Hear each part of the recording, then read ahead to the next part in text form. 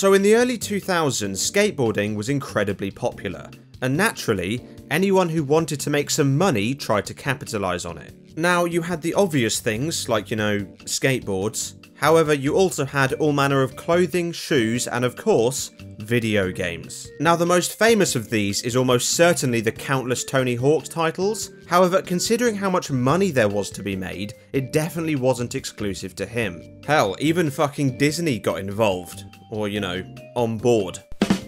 So it's really not surprising that one day someone said, well, we've got one of the most successful animated shows of all time, how about we combine it with this massively popular sport and create the biggest piece of shit you've ever seen. Released in 2002 for the PlayStation 2, published by EA, and made by the same people responsible for Animal Soccer World, no, I'm not joking, the Simpsons Skateboarding is one of the worst things I've ever experienced. And that was apparently true for a lot of people who played this game, since it has almost exclusively terrible reviews, with my favourite being, never before have I seen a developer put forth such effort to secure the Worst Game of the Year award.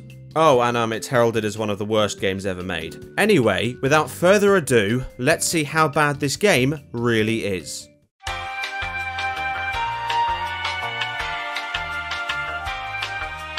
So the premise of this game is pretty simple. There's a skate tournament taking place in Springfield, and it's your job to win the grand prize of $99. Now, why everyone in Springfield has taken up skateboarding when they definitely earn more money by just going to work, I have no idea. But honestly, the premise of this game is very much the least of its problems. Anyway, the way it works is you have 10 levels, each level has 3 game modes, and you have to complete them.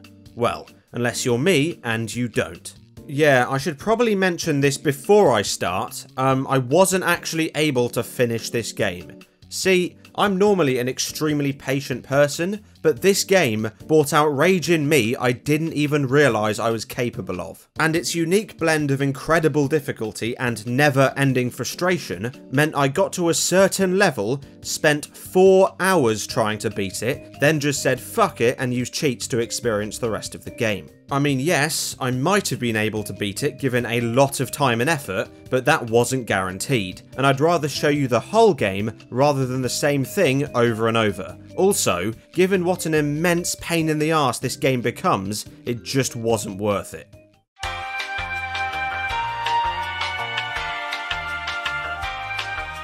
So the first mode is Skillz School, which is essentially the game's introduction to its various tricks, while also rewarding you with points that you can then use to upgrade your character. How it works is you have 5 levels to perform the tricks individually, and then a final one to do all of them in a certain amount of time. Now this sounds pretty straightforward, and it would be if this game was actually any good. See, the controls are fucking garbage, and as a result, these seemingly basic objectives become an absolute nightmare to accomplish. Granted, the early ones are pretty straightforward, but if it's anything more than the most basic trick, then actually doing it will be a huge pain in the arse. For example, an ollie to grind combo took me over 20 minutes. And that is just the tip of the iceberg when it comes to these challenges. I mean, the later ones have these fucking enormous combos that in any other skating game would be fine, but here feel genuinely impossible. And even when I did manage one, it felt like pure luck. The main issue is, as mentioned, the controls are everything you absolutely do not want in a fucking skateboarding game. They're sluggish, unresponsive, incredibly imprecise, and while doing a trick isn't very hard, doing the right trick is a completely different story. Especially since the game has a really nasty habit of telling you what buttons are needed for a trick, but not how to use them. For example, backflips and spins require the triggers. However, the game neglects to tell you that you need to be holding them before you jump. Now, it's not a huge leap, but anyone would assume you jump, then hit the triggers. So you spend all your time going up and down the fucking halfpipe, wondering why it's not working. And even when you do manage it, you'll realise, oh, never mind, it hardly works anyway. Not again. And that's all assuming you don't just fucking fall over every single second and completely nullify the combo you've spent 25 minutes trying to do. Now, I'm aware this is a common feature in most skating games, however, due to the appalling controls, it's exceptionally easy to do, and will drive you up the fucking wall. Honestly, the amount of times I was about to land a difficult combo only for Marge to stack it or completely miss the half pipe is ridiculous. And what's worse is you have basically no control over when this happens. However, a more unique problem this game has is depending on the character you choose, the difficulty will change. I mean, don't get me wrong, it's always hard, but depending on the character, the game can become just a bit more unbearable than it already is. For instance, if like me, you initially picked Homer, you'd find yourself falling over every single second, regardless of how basic the trick is. And it's not until I changed to Marge that I realised why. See, Homer's jump stat is so low, he's physically incapable of doing a trick on flat ground, even after being upgraded. No, I'm not joking. Like, I understand characters having different stats, but having a character with stats so low, he's literally unusable in certain situations. What were they thinking? How did they manage that? And trust me, it only gets worse from here.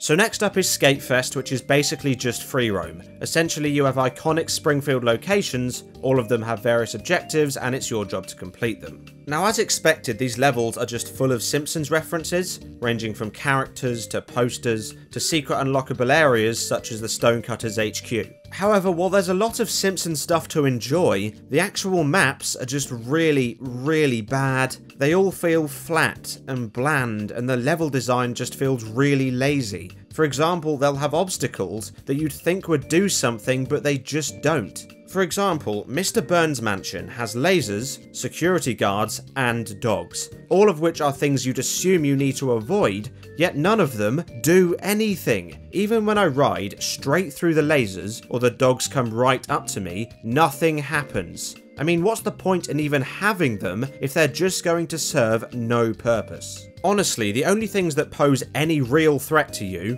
well, other than yourself because the controls are shit, are cars, which might slow you down very briefly, or when this happens.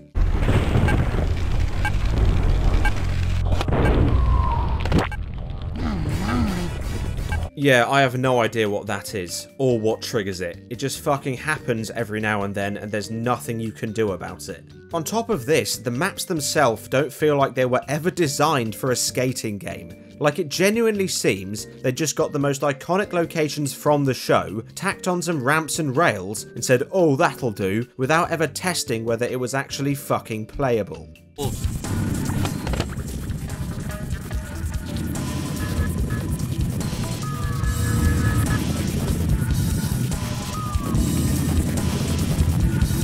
And this is glaringly obvious when it comes to actually doing the various objectives in each level. These range from timed point challenges, collection tasks, and that's about it. I mean, there are a few unique tasks, but you'll quickly learn in this case, unique doesn't actually mean good. Because the combination of confusing layouts, ridiculously strict time limits, and ghastly controls means even the simplest objectives feel borderline impossible. To the point where it's pretty common to spend half an hour or more collecting one item, not completing one mission, as in collecting one item within that mission. For example, each level has a word you need to collect in a certain amount of time, and these took me fucking hours to complete. Hell, because I was playing as Homer at the time, it took me 20 minutes to get the fucking N in Skinner. And that's just an objective I had a relatively high success rate with. You also have challenges with impossibly high score requirements, collectibles in places that are a nightmare to reach, and herding missions where the AI will not go where you want them to. However, the worst mission, by far, and the one that caused me more anger than anything I've ever experienced in a video game was this. So there's a mission where Flanders has apparently lost a key and it's your job to go and get it. Now this key is fully visible, so you'd assume you can just go up and collect it. However, before you can, you have to spend 10 minutes accidentally starting the wrong objective, meaning you have to restart. Then, once that's out of the way, you have to spend 40 minutes slowly making your way up this giant inclining pipe, falling off it about 1,000,000 times, before finally reaching the key, only for this to happen. Nice 50-50 grind. 50-50.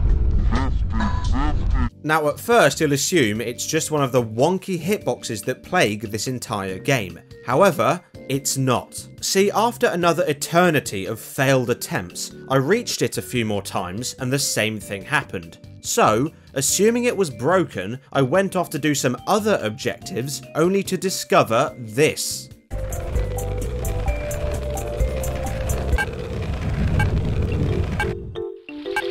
You can't collect the fucking key without going up to Flanders first. Now, I get this game has a lot of timed challenges, but to give you access to an object and not tell you you have to activate it first is ridiculous. However, it doesn't stop there, because after even more failed attempts, you'll realise the timer doesn't actually stop once you have the key. No, you have to take it all the way back to Flanders.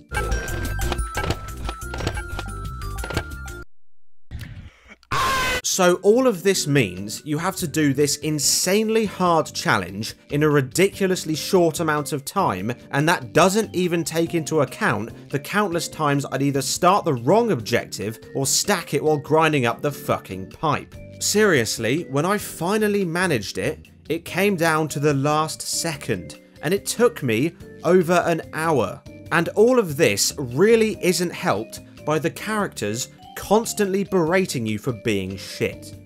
Was that supposed to be good? Now, I know it's supposed to be funny, but when basically everything that happens isn't your fault, it's infuriating, especially since the game has the world's most obnoxious timeout sound.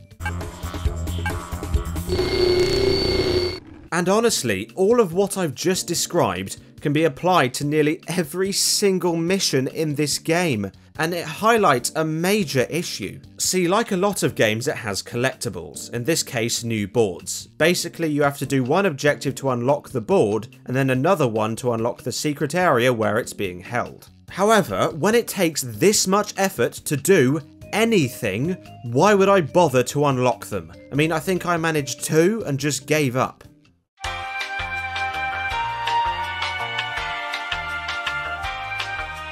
So the final mode is Timed Trick Contest, which, like it sounds, is a timed trick contest. This entire mode essentially exists so you can access the game's unlockable characters, consisting of Nelson, Otto, Professor Fink, Krusty the Clown, and Chief Wiggum. Now, this mode has basically all the same issues Skillz School does, i.e. the world's shittiest controls. However, here, it's paired with a time limit and a point requirement, which makes the whole experience so much worse. Honestly, I think I managed 2 of these challenges, maybe 3, before the point requirement became so high I just couldn't reach it. It's not just because of the controls either, it's also because despite the requirements getting higher, the levels become more and more unsuitable. For example, level 1 and 2 have a combined minimum requirement of 30,000 points, and are full of ramps and half-pipes that allow you to reach that score, albeit with a lot of effort. However, level 3 is straight up broken, and level 4 has a point requirement of 40,000, yet has basically nothing when compared to the previous stages, meaning it's insanely difficult to come anywhere near that score.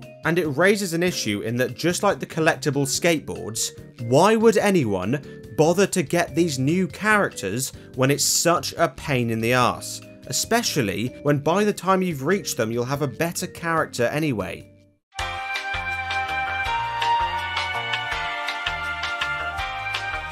So that was the Simpsons Skateboarding, and it's the worst game I've ever played. Never has making one of these videos caused me more pain than this giant load of rage-inducing filth. Honestly, I'm normally pretty good at keeping it together playing these, but this game broke me. And what's worse is you can't even call this shovelware. because a lot of effort clearly went into making it, and it still ended up like this. I mean, the only positive thing I can think of is it's kind of cool to see all these Simpsons references, but then again, I could just play Hit and Run, which has all the references and solid gameplay. Honestly, you have no reason to ever play this unless you want the world's most aggressive headache and the highest blood pressure ever recorded in a human being.